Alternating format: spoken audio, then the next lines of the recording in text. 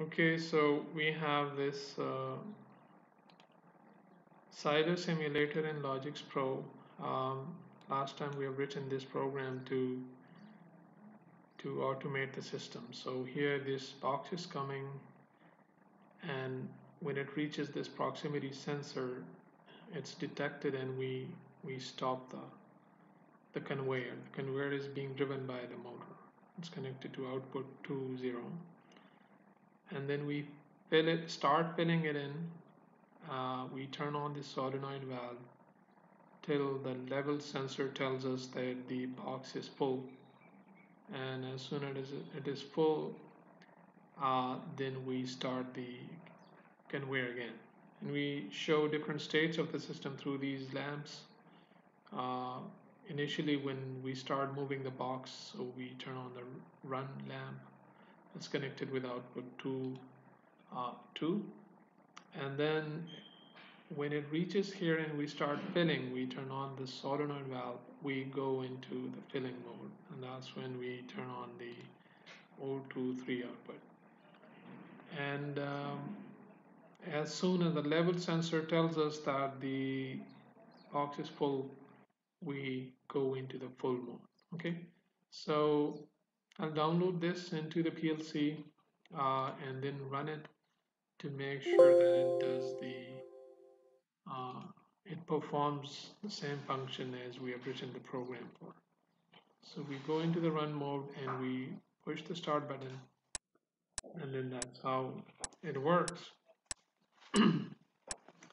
Now what we are going to do is let's stop the simulator, go into the program mode, and then reset the simulation.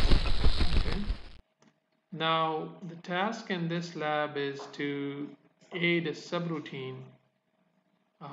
So the purpose is to practice subroutines in the later logic diagrams. So for example, this particular rung, it does the filling.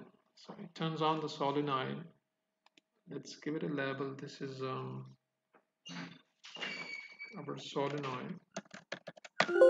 Okay, and the condition is that in order for us to turn on the solenoid, we have to be in the running mode.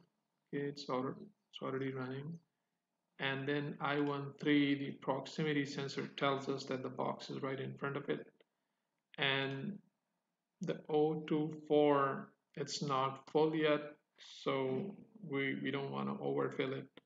And then the O20 tells us that the conveyor is stopped. Okay, so now let's say that this particular task, we just move this, and the following is when we turn on the solenoid valve, we turn on this particular lamp, the fill one, so it indicates that the filling process has started. So let's just take these two rungs to a different subroutine, and we'll just call it from here. Okay, so for that, you can have the subroutine instructions in any one of these tapes here. So let's say I decide to put all my instructions here. So in order to do that, let's create a subroutine here. Okay, so we go to the program control. These are different instructions that are being grouped here.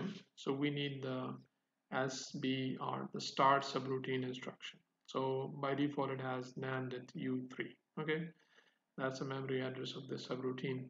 And then we add the return instruction. Uh, that's here. So this is the minimum that a subroutine should have. But what we are trying to do is we want to bring these two rungs and just call them from here. So copy and in fact cut this rung and paste it here, and bring another rung, this one, and paste it there.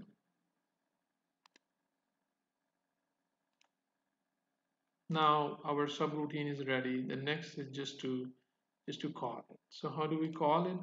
We call it from the exact same location where we left. So let's say we put a new rung here, and the purpose of that rung will be just to call that subroutine. So You go to the program control category of instructions again, and this time you need a JSR, jump to subroutine. You're just calling that subroutine. And it automatically has the name U3, but if you're having another subroutine in any one of these other uh, subroutines tabs, then you can name them so here. So we are good. Now let's download the program and start going to the run mode and push the start button.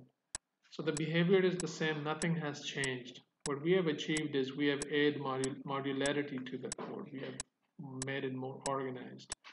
So every time you do some concrete task, it's a good practice to create a different subroutine for that task and then call it from the main subroutine.